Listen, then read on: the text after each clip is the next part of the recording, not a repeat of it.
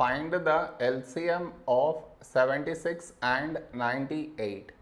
To find the LCM, for that we should frame it in this way.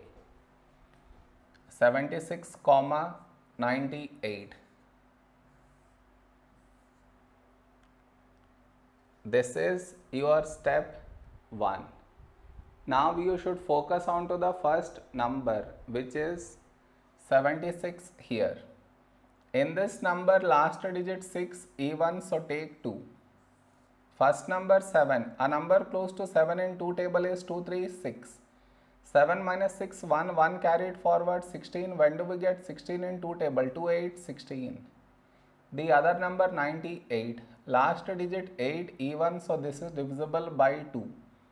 First number 9, a number close to 9 in 2 table is 2, 4, 8. 9 minus 8, 1, 1 carried forward 18. When do we get 18 in 2 table? 2 9s, 18. Now we have 38, last digit 8 even, so take 2. First number 3, a number close to 3 in 2 table is 2 1s, 2.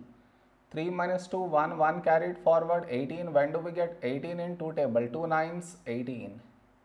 The other number 49, last digit 9 not even, so this is not divisible by 2. So you write it down as it is.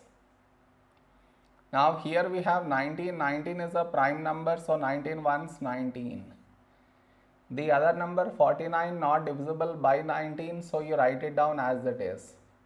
Now we got 1 here, so focus on to the next number 49. Always remember 7 into 7, 49. That is 7 times 7 is 49. Now we have 7, 7 is a prime number, so 7 ones 7.